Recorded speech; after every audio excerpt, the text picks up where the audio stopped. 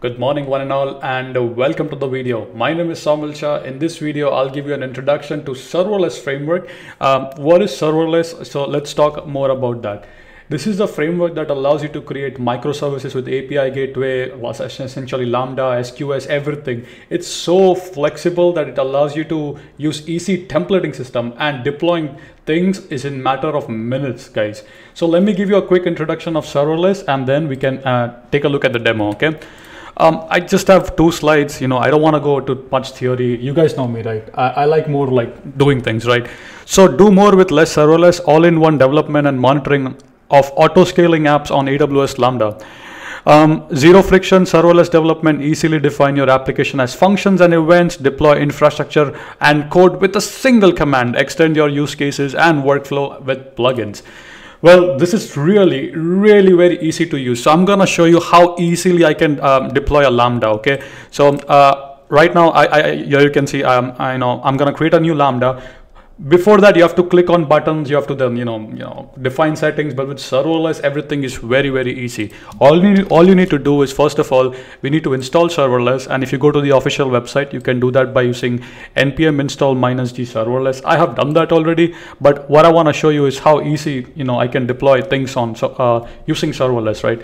So the first thing that I want to create is I'm just gonna create a user for the demo, right? So that I can show you how easy you can deploy Lambdas. User test. Of course, I'm gonna delete this after the video. I'm gonna give access. For now, I'm gonna give them administrative access for now. Review, create user. Okay, so now my user is created. Now what I wanna do is essentially, let me organize my screen a little bit so I can teach you. And as I said, this is just a demo video. I'm gonna go much deep into serverless, right? Before that, okay, let me see. I have some commands here. Okay, so you got your credentials, right? So your access key and secret key. What you want to do is, first of all, replace here with your access key and secret key. I have done that, right? So once you're done that, now see how easily it gives you templates, right?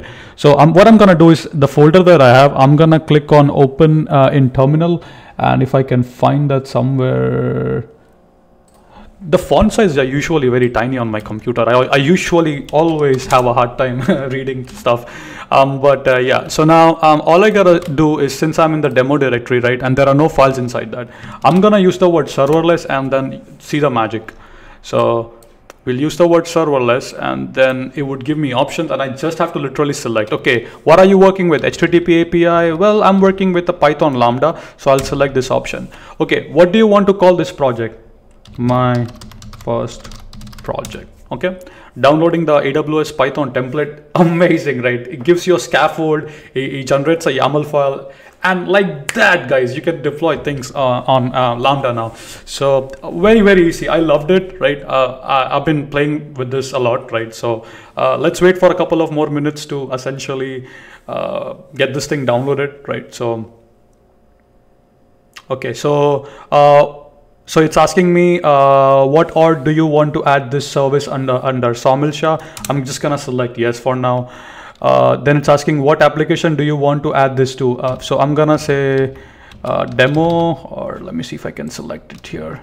We'll select again the default here. So your project is ready on the serverless dashboard. Okay, do you want to deploy it now? We'll say no for now, because I want to see if it gave me a template. So now, as you can see here in my screen, it's a little hard to see though, but I'll try to use a magnifier. Okay, so I hope you can see now. We have a handler, git ignore, and these files that are generated.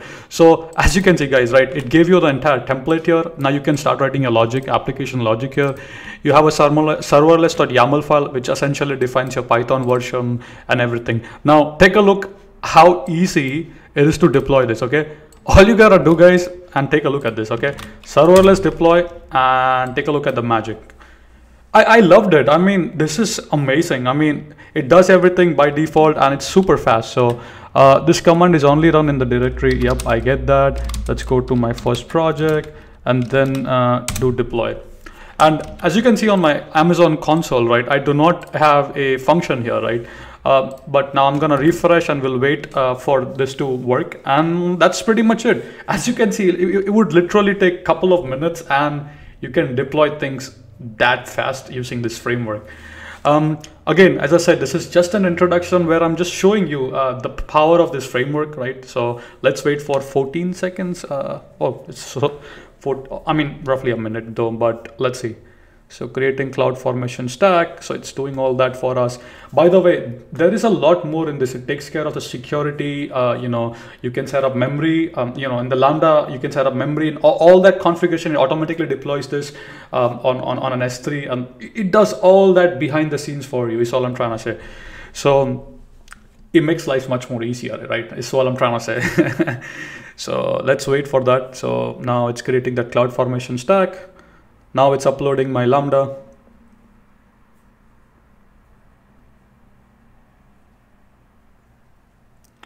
It's gonna take a while, so let's wait. Once it's done, I mean, since it's a new project, it might take a couple of minutes, but after that, things are like super fast, man. So waiting for a couple of more minutes.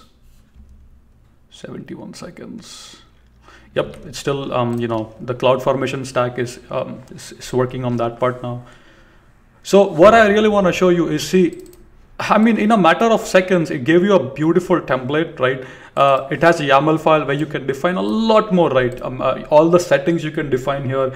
And this is a very, very basic project, right? I mean, I'm just showing you how easy this makes, right? I mean, these frameworks take care of like most of the heavy lifting for you. If you want to add a backend DynamoDB, you select the template, it gives you the template, and I mean, just see it, just look at this, right?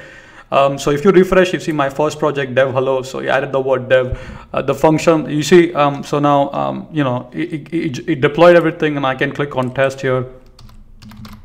So, and it's that's easy, right? So as you can see, it works fine. Serverless executed, I mean, the Lambda works fine. It also has a lot more features regarding, external packages and stuff. I'm gonna show you all that, but this is rather just an introduction to the serverless framework. It makes your deployment things, and it essentially also gives you a lot of templates. For example, API gateway. If you're working with API gateway, Lambda and Dynamo backend, it has a template for that. You can easily use any libraries. It makes all the deployment much more easier. So yeah, I mean, this is the official website. Please come to the website and check it out. A lot of companies and teams are adopting this framework because it makes very, very easy and fast.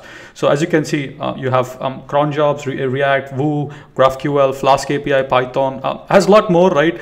But please feel free to go to the website, and if you want to dig more into this, learn about it. But as I said, this is an introduction. We'll go much more deeper. We'll have an entire stack deployed. For example, API gateway, Lambda, SQS queue, dead letter queues, CloudWatch, and some external packages. But just that's it for this video. Hope you have enjoyed a small walkthrough of serverless, and if you have any more questions, let me know in the comment section below. And until then, keep smiling, keep programming. See you guys in the next video.